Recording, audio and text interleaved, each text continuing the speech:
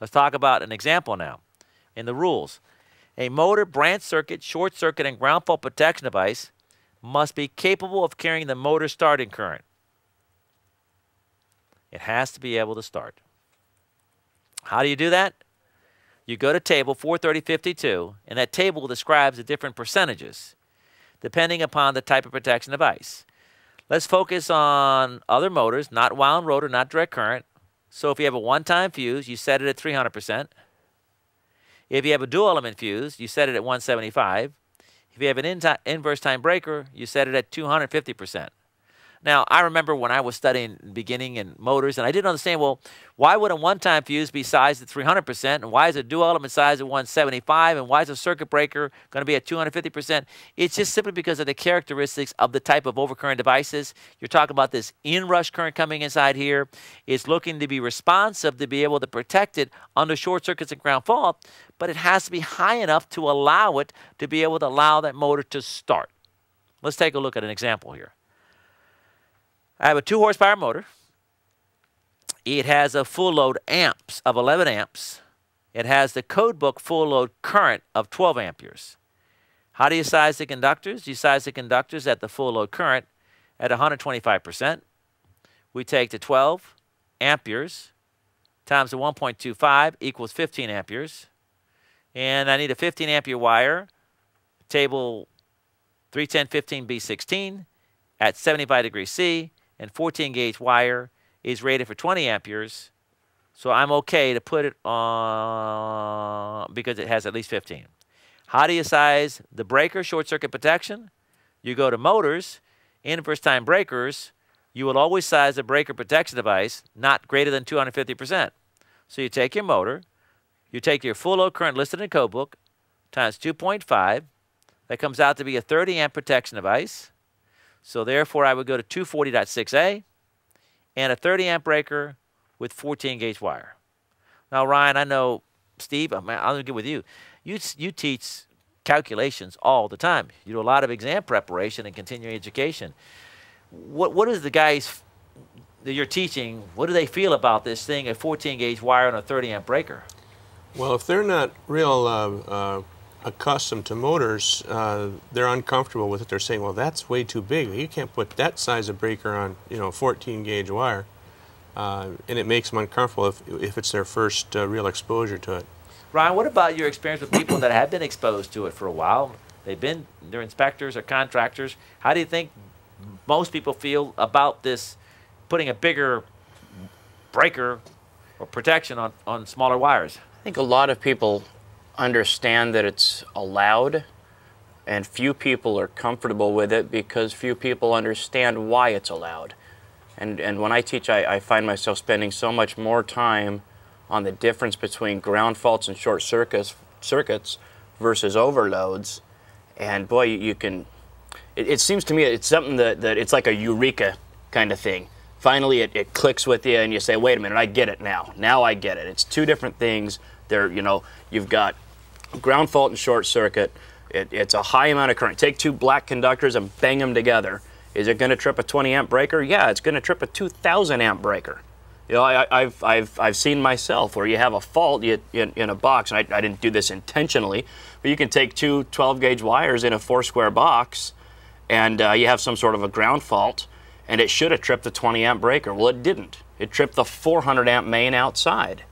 So if you're concerned that a 20 amp breaker, or excuse me, a 60 amp breaker isn't going to trip and protect 12 gauge wires, well, for Pete's sake, it'll trip a 400, it'll trip a 4,000 amp breaker.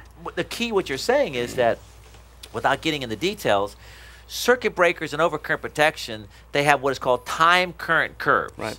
And when you get into the short circuit range, a 20 amp breaker protected by a 200 amp main, protected by a 400 amp main, protected by an 800 amp main, is going down the line.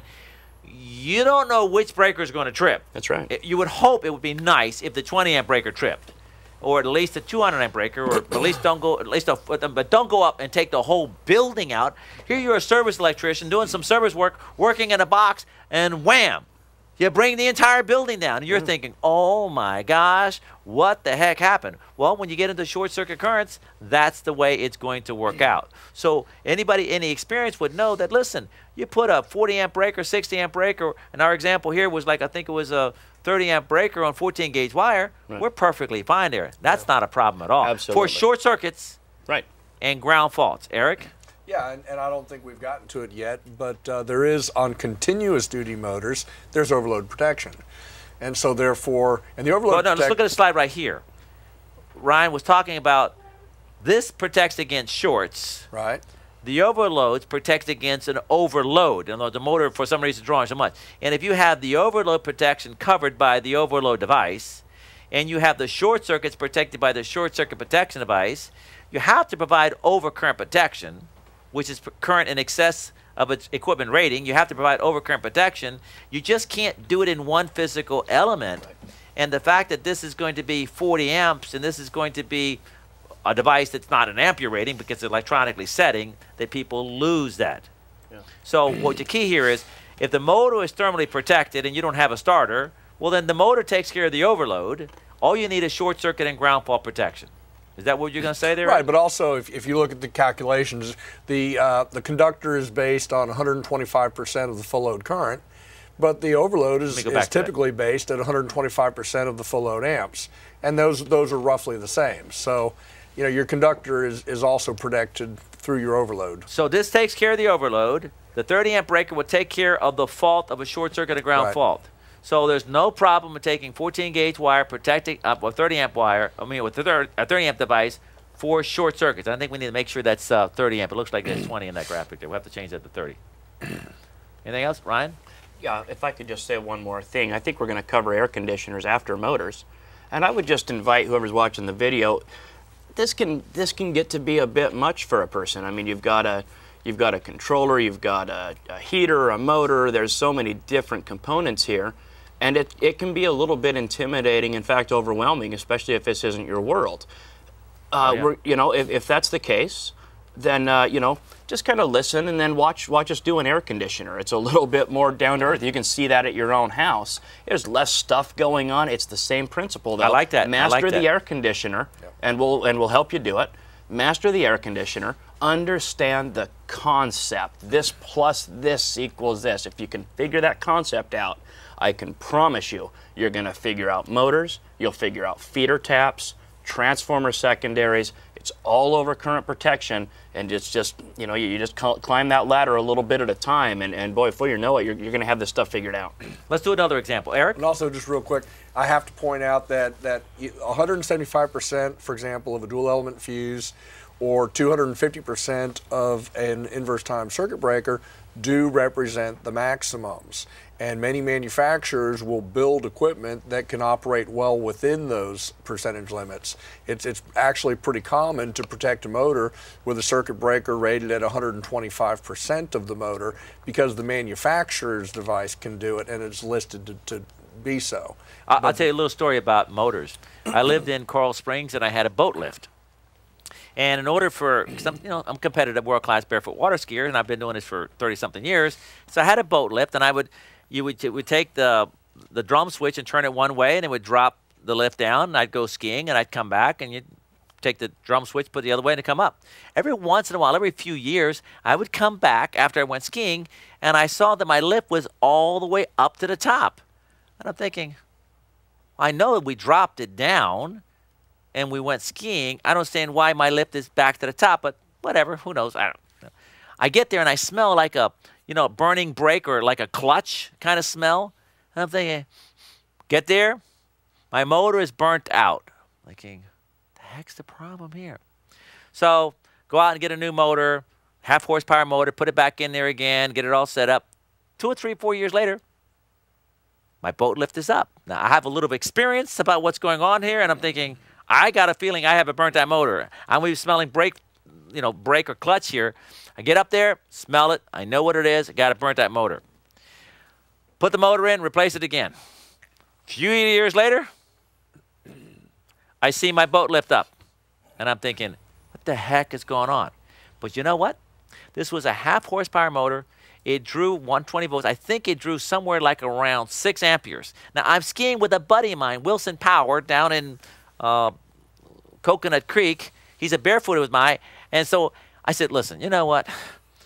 I need to provide overload protection for this motor because the motor did not have internal overload protection.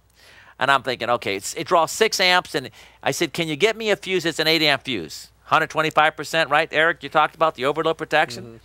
And so I got the nameplate, 125%. He says, Mike, he comes with a 30 amp disconnect, comes with a fuse. He says, I couldn't get an 8 amp fuse. All I got was a 6 amp fuse. I'm thinking, well, I don't know if this is going to work. So he puts a 6 amp fuse in this motor, disconnecting means. It takes all of about maybe 20 seconds or 20 minutes to put it inside there. After that, never had a problem again.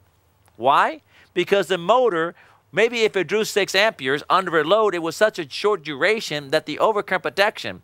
And I did have the fuse blown. And I found out why my lip was going up. You know why it was? A bird would come by and fly and land on this drum switch that it had like a little peg out there. It would land on there. And I saw, I'm like, you're the one that's cost me $1,200. He would land on there, but when he landed on there, what happened? It went down. It turned the thing on. I guess he took off. As he took off, that pushed it down. And I thought, $1,200 it cost me in motors. All I had to do was find out the nameplate rating of the motor, set the overload device at 100%, because if it works at 100%, hey, I have perfect protection. If it doesn't hold at 100%, I could do what? Go up to 125% or overload protection. Wherever you possibly can, when you have motors, you want to set the overload device to the nameplate rating as close as possible. And with electronic, like you're saying, Steve, with the electronic devices, you can set the dip switches, get it down closer, closer, closer, closer. Up, that's not working there. Then just toggle it back up again. That takes care of the overload. But you know what happened, Ryan? No problem with my 20 amp breaker. Yeah. I blew it every single time. Right. Because I had no overload protection and went into the short circuit condition, and on the short circuit condition, boom, it tripped my breaker. Yep. That's the combination that provides the protection.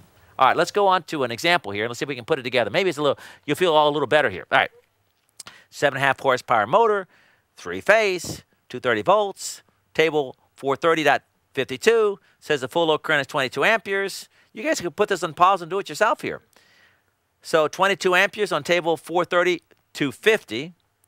And you size the conductor 125%. Okay, I have to do the math here. What's 22 times 1.25? I think that came out to be 22 times 1.25. 27.5. 27.5. Go to the 75-degree C column. What wire is 27.5? 10-gauge wire, rated 35 amps. Okay, 10-gauge wire. Got it. How do you size the short circuit protection? Well, I'm going to go to a breaker. Is that a breaker looking? Yeah, that's a breaker. At a breaker, 250%. So I take the breaker, I take the full load current listed on the tables at 2.5, 250%, 55 amperes.